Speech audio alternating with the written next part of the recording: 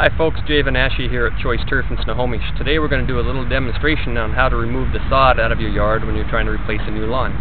Behind me here I've laid out about 2,000 square feet which we'll be cutting out today. And over here we'll be using this machine right here. It's a sod cutter that can be rented at just about any rental yard.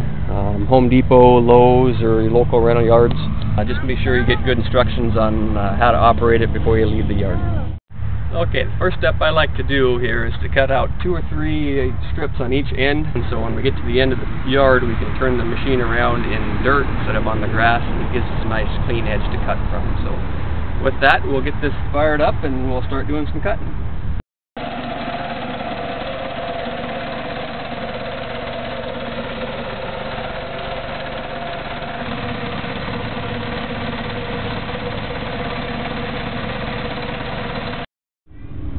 So I've made one cut now here, and as you can see here, it can be kind of hard to see where you've cut.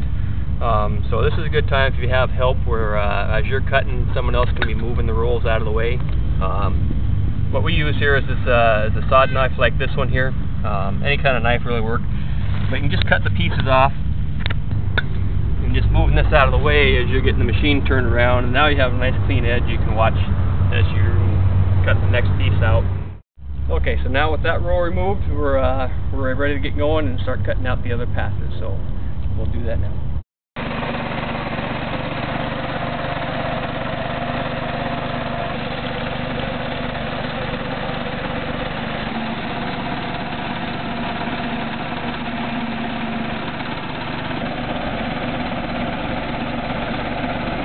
Okay, so now we've cut out 3 passes on each end. And next step now is just to start rolling it up and moving it out of the way before we cut out the rest of the yard.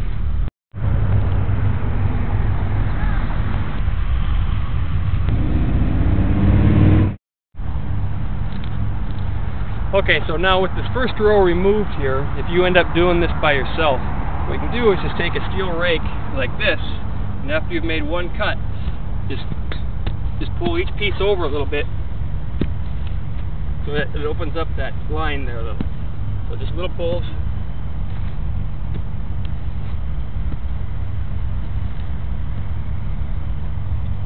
And what that'll do, it'll open that up so you can see that line where you want to cut next time. The reason for that is if you miss spots like this right over here, you leave those strips right there, and in the end it takes a lot more time to have to go back and cut all those out.